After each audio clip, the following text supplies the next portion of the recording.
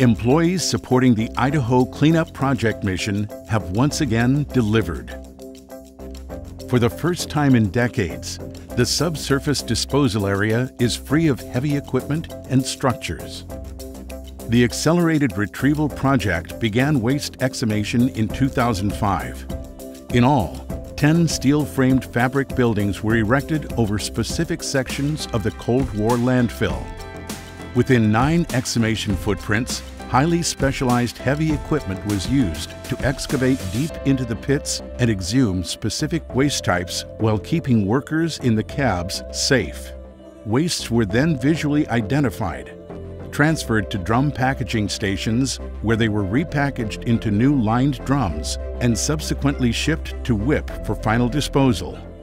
Upon completion of the mission, ARP operators and RADCON technicians safely transitioned to decontamination and demolition activities. They performed extensive facility decontamination with multiple soil lifts, applied a fixative to interior structures, brought in more clean soil, and removed fabric from each building.